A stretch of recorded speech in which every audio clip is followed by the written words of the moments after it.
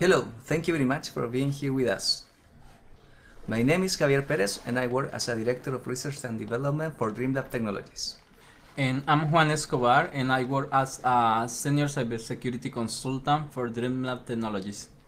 This talk is based in our experience in the field of security audits, incident response, as well as in the research of new vulnerabilities and how they are applied in the ICS Cyber KillChain. ICS are devices that generally operate in critical infrastructures. These are not well known since they operate in a different environment compared with companies that have common information technologies. Also, many incidents involving ICS devices and the OT environment have had very important geopolitical connotations, which has changed the world related to the vulnerabilities existing in them, which has led governments to take measures that classify them as a critical element of the nation. As many of you probably know, today we are in what is called Industry 4.0, which is characterized by broad interconnectivity, data collection, analysis, and communication, which results in the optimization of the flow and quality processes. Although the benefits are many, this convergence between the IT and OT worlds increases the attack surface and as well as the number of new controls to implement. Based on this premise is that in the 90s, Theodore Williams, along with members of the Purdue University Consortium, developed the Purdue Enterprise Reference Architecture as a model for enterprise architectures, where the Purdue model defines the different levels of critical infrastructure that are used in production lines and the way to secure them. But as we know, it's very difficult to implement, maintain, and monitor all cybersecurity systems. We must remember that not all companies are the same. Therefore, the security mechanisms and architectures are different. But at the base, the activities to be carried out by an attacker will almost always be the same. That is why Michael Assand and Robert Lee adapted the Cyber KillChain model created by Lockheed Martin to the ICS world to understand, visualize, and organize the steps required for an adversary to reach their goal. So the ICS Cyber KillChain consists of two phases. Cyber intrusion, preparation and execution, is related to the IT world, and the ICS attack development and execution is related to the IT world. So in this talk, we will try to emulate the most common vector attacks to get access to a remote power plant. Let's see what these steps are. For the stage 1, the first one is reconnaissance. Reconnaissance is an activity to obtain information about something through observation and or other detection methods. This activity is divided in two, passive and active reconnaissance, where the passive is in charge of searching for the information available in public sources, and the active interacts directly with the target for the collection information. Okay, let's continue. First, let's define our target and the attacker. In this case, the target is a nuclear power plant called Macros, and the attackers will be a group called APT666. If we search for this nuclear plant in Google, we have a result. And we can see that this plant is located in Switzerland. Also has another energy projects.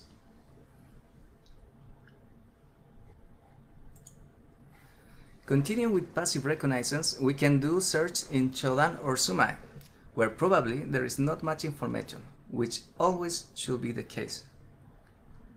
In LinkedIn, we find one profile related to the company, and not much else in internet. It is when the attackers carry out an active reconnaissance. Obviously, both activities can be carried out in parallel. As we know, the plant is located in Switzerland, so we proceed to scan the entire country looking for any reference to the company. One of the protocols consulted is SNMP. Although there are not many vulnerabilities for it, it provides information that may be important to carry out an attack. For this purpose, an automated tool is created and launched nationwide using the default community string to perform the authentication. As a result, we can see there is an IP related to the company.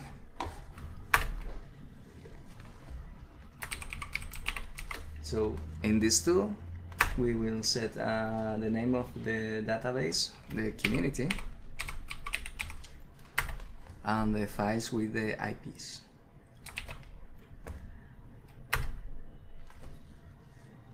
So in Switzerland there is around 20 million IP, so this will take like a couple of hours to finish.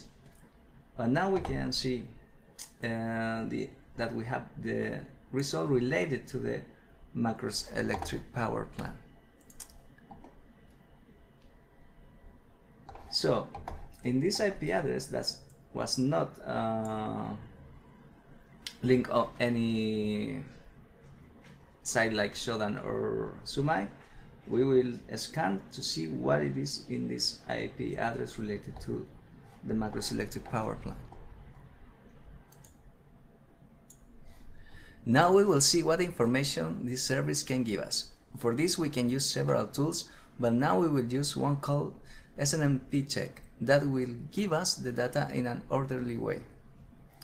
As we see, it gives us quite a lot of information, but an interesting piece of information corresponds the network connections. Here we can highlight a connection established to port 22.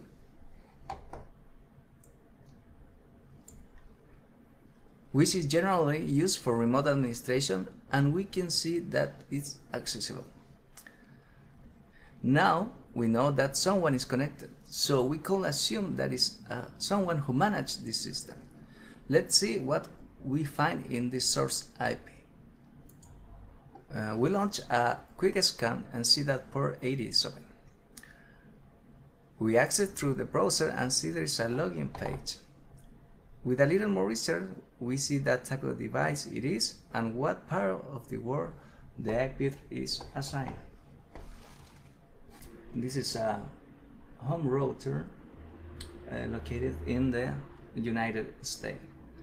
As we take a look and do some research about it, and we don't have any vulnerabilities on this device. So as a summary of the first step, we have one LinkedIn account, one website, one Linux servers, one SNMP service, one interesting IP address, and one internet boarded device with no vulnerabilities. Next step, the preparation. In this step, there is weaponization and targeting. Both can take place, but this is not required. Basically, this step is to prepare the tools according to identify objective. In this case, we will use two vectors, the social engineering one, and the other we will call it infrastructure. Our goal for the social engineering vector is that the victim visit a malicious website and exploit a vulnerability in order to take control of her computer. Our excuse will be an interview for a magazine specialized in cybersecurity issues in industrial environments. So for this vector, we will create a fake website where we locate our exploit for browser, and also we create a fake LinkedIn account for a journalist who is working on this fake magazine called scalawire.com. Okay, and now our plan for the vector 2 infrastructure is also similar to the previous one. We want to redirect all the web traffic to our malicious sites, but since we don't know who is behind this device, we need to hack the device and change the configuration of the DNS server. So in this way, the traffic can be redirected to our malicious DNS server. So we don't know the password, we have to find a way to enter to this device. So what we're going to do is try to find a vulnerability. So we will try to find our 0-day.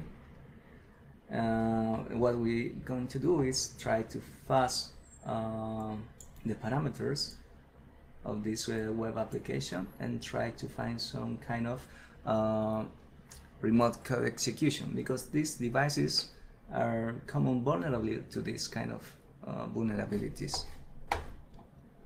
So we will try to pass all these parameters in the post request. So what we did was using a dictionary with a lot of commands in Unix, try to find a way to execute some commands. And we can see in payload 6 and payload 7 we have the answer what we need. So in this moment we find our remote code execution on this device. So this is a 0-day vulnerability. So now in the field keypad, sending a specific request concatenated to the parameter, we have a remote code execution. In this case, we send the command ID to identify who is running the process. In this case, it's a remote code execution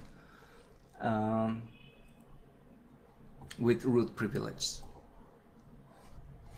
So now we finish the preparation and weaponization and targeting. Now we go to the next step is cyber intrusion, management, enablement, and sustainment, entrenchment, development, and execution. So basically, this is the moment and we can act. So can we deliver, exploit, install, or modify to gain access to the system of the victim. We launch our command and control using methods such as connection to previously installed capability or abusive trusted communications such as the VPN. And then we have the sustainment, entrenchment, development, and execution phase, when in this phase documents a variety of end goals that an adversary may have. In this phase is when the adversary acts. So we can discover, do lateral movement, everything we know in common IT attack. So now our first victim will be an operator of the SCADA of the company, Macro's power plant. And now we will send her a message through LinkedIn. So we will put a link of our SCADA wire magazine, and now we will try to exploit a vulnerability in her browser. So for this, first we need to activate our exploit on the website, and now we can send the message.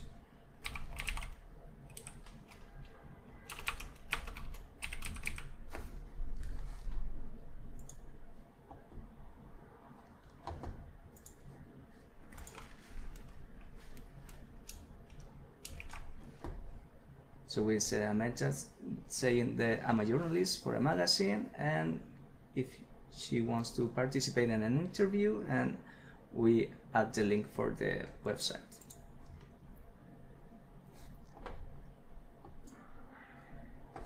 So now we can see in the LinkedIn profile of the victim, she received the message, and she probably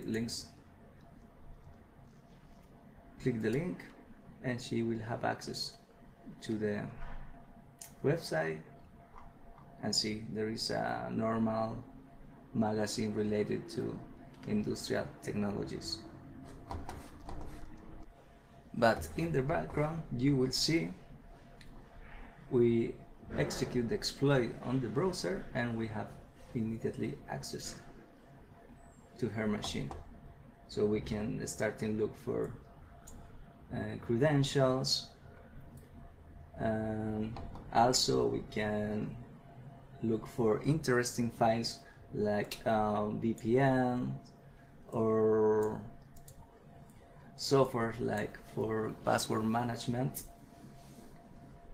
like Keepax, for example.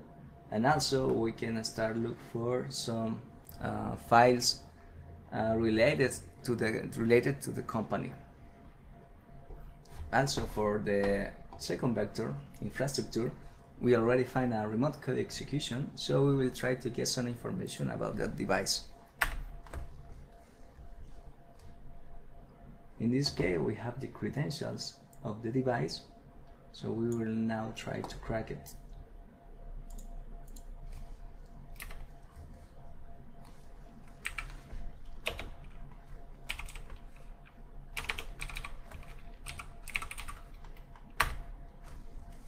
So now we have the password of the device.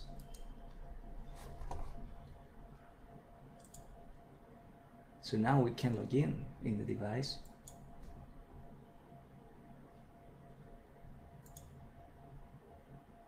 And we're now going to change the DNS server.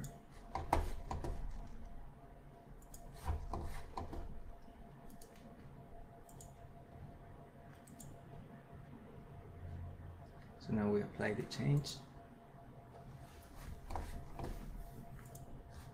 So now we can take a look on the victim machine, and we can see the DNS has changed.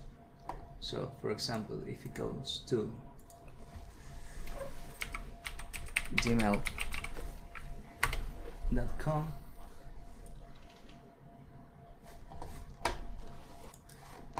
so we can see it's trying to connect to Gmail.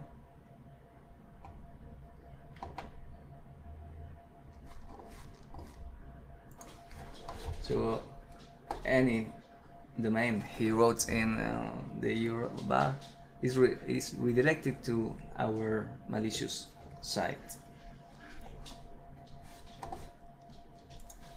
So now we can see we have almost the same information, like credentials, a lot of VPN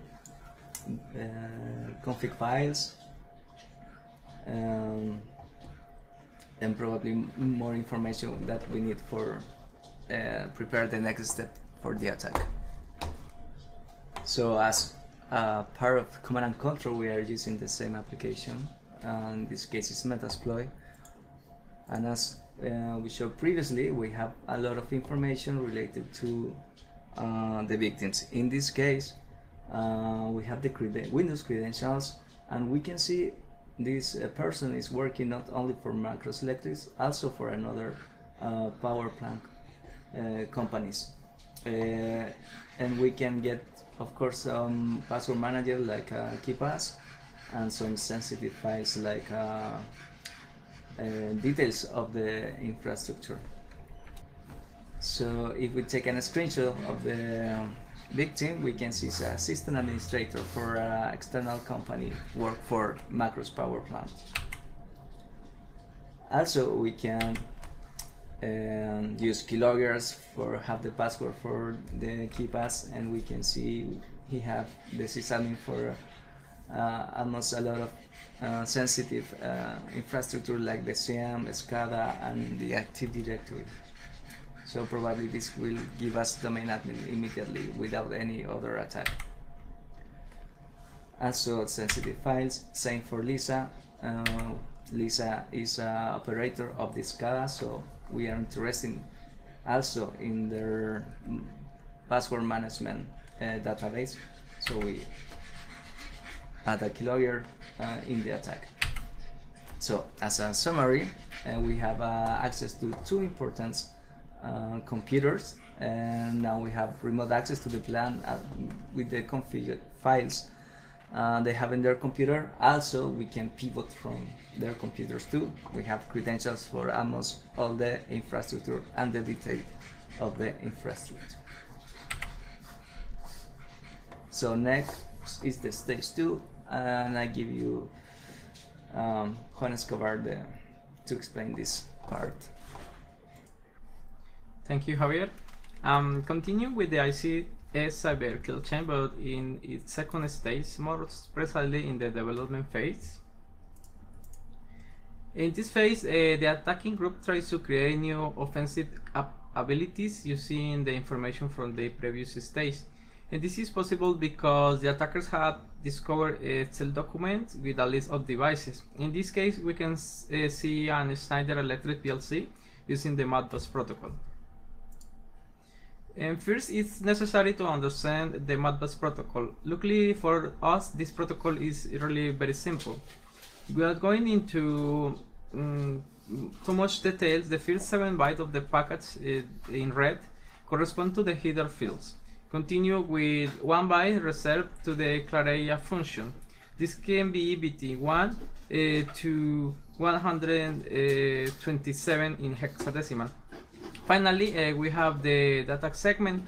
The content of this field will depend on the function code we use. As you can see, the request is very simple. This one is a value request using the function code 1 or read coils. And if a request is valid, the response will keep the function field corresponding to 8 bytes with the same value as the original request. But what happens when the request contains an error? In this case, the response will return 2 bytes reserved for exception. We have exception function code, which is 1 byte, and exception code. The exception function code is equal to the total sum of the value of the function used, 1 in this case, plus 80 in hexadecimal. So for example, if the function code in the response will be the value 81. If we use the function code 1. And if we use, for example, a function code 2, the response, if the request contains an error, will be 82. And if we use function 3 and the request contains an error, will be 83, and so on. The second field, the exception code, is represented by a numerical value that will depend on the following flow. So if a request can pass the first condition, illegal function, this means that the function is valid. In other words, if the exception code is different from 1, the function is valid. So based on the error messages, it's possible to determine the existence of implemented function, and this is very helpful to build better attacks. It's also important to consider that an enabled Modbus function is always a possible attack. So with this knowledge, it is possible to build a tool that can list the implemented function. The tool sends valid Modbus frames, always trying to force error messages and list all the possible functions or the attack vector. So to continue our simulation, we or the attackers will focus in function 43, which is read device identification, and also function 90, UMAS, which is a Schneider Electric proprietary function. The function was discovered with a new enumeration tool. So what is function 43? In short, this is a function that will provide device information. So for example, vendor name, product code, revision number, etc.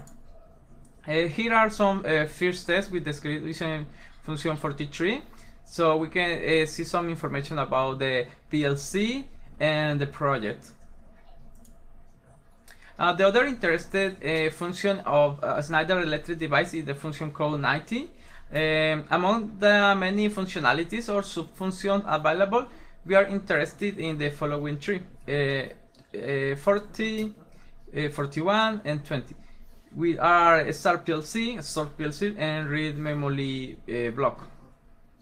So for the final attack, we are looking for a request that can easily generate a stop on the target device.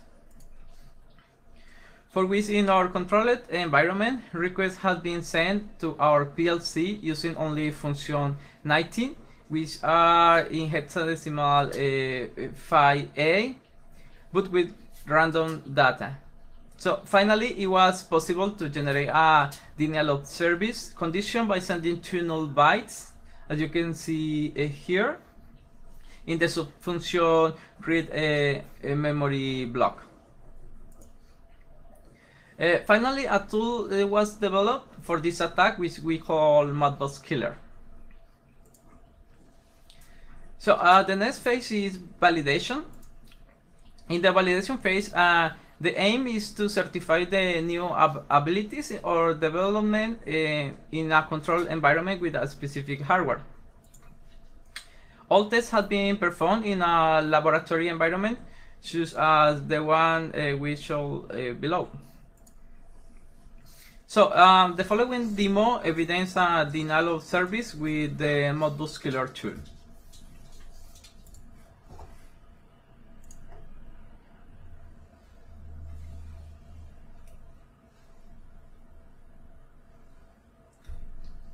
So here we are setting a value 1 for the slide ID 1 using the function called F5 to start the motor, and then we perform some banner grabbing with the check argument with the Modbus Killer script. This is performing a banner grabbing using function 43. And then we are sending the code argument. We will use a function UMAS or function code 90. So we can see that the motor or the device stop when we send the 2 null bytes. So as you can observe, the resulting denial of service turns off all the PLC functionalities and also disconnect it from the network, forcing a physical restart. And the final phase is called ICS attack. This stage is used to deploying and executing the attack. So we have another video that simulates the final step in the simulate macros plant, electric plant.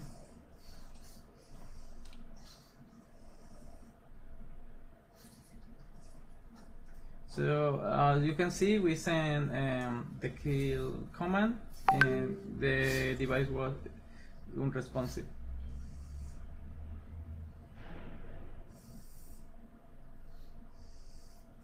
So this is a system to control the temperature of the weather, and when the PLC stop working, the alarm will be activated.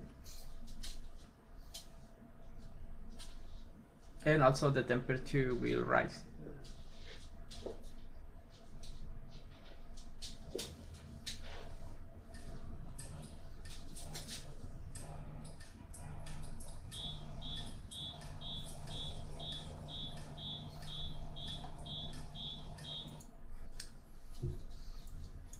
So just in case these vulnerabilities we found have already been reported to the manufacturers and have their respective security patch. And here are some recommendation overview that you can apply to avoid this type of attacks. And finally, thank you very much for your time, and do not forget visit us in our ICS research blog and our GitHub where we publish exploits and tools that can help you in your security audits. So thank you.